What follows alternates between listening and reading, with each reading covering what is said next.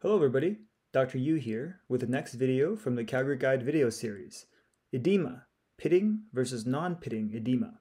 Please help us reach more viewers by liking the video just as it's starting out and by subscribing to my channel. Just hit the subscribe button beneath the video. With that, let's get started. Edema is defined as excess fluid accumulation in the interstitial compartments of the body, resulting in swelling, especially in gravity-dependent areas like the feet and ankles. There's multiple different causes and types of edema. Localized or generalized edema, which you can find more about by reading our other Calgary Guide content, involves increased interstitial fluid retention with normal lymphatic drainage, such that, with application of pressure to the area of edema, the fluid in the area of swelling will drain out of the area into the surrounding interstitium, and out of that area through the normal lymphatic drainage systems. That results in a visible indentation in the skin when pressure from that area is released. That is what results in pitting edema. In contrast, lymphedema and myxedema result in non-pitting edema.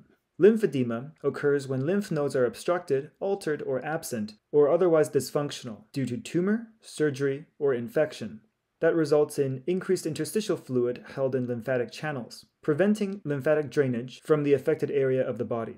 Myxedema occurs when subdermal interstitial fluid is rich in non-fluid substances, such as mucopolysaccharides, hyaluronic acid, or mucins. These non-fluid substances increase interstitial oncotic pressure, which draws more fluid into the interstitium. The fluid is highly viscous, so drainage through the lymphatics is reduced. Consequently, lymphedema and myxedema both result in increased interstitial fluid retention with reduced lymphatic drainage. Thus, with application of pressure to the area, fluid is pushed along the lymphatic vessels, but because of the lack of drainage, the fluid returns to the area under pressure as soon as pressure is released. This results in edema that is non-pitting in nature. And that's all for this slide on pitting versus non-pitting edema. For more on nephrology topics, you can check out the videos on nephrotic syndrome or diabetic nephropathy. Again, please like and subscribe to our channel. Thanks for watching and see you in the next video.